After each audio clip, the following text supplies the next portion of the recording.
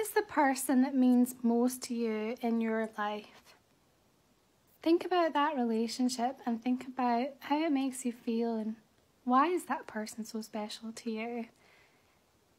You know, the thing I love about journaling is that it's not just writing about negative things or kind of working through stressful situations. Sometimes you can just reflect on the things that you're grateful for and also the people that you're grateful for, and it can be a really beautiful way to strengthen your relationships.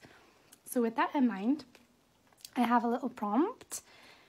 List 3 small, meaningful gestures you can make to show someone you care.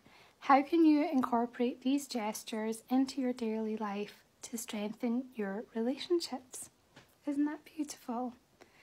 So yes, I will leave you with that idea for today. And thank you so much for journaling with me. And I'll see you tomorrow.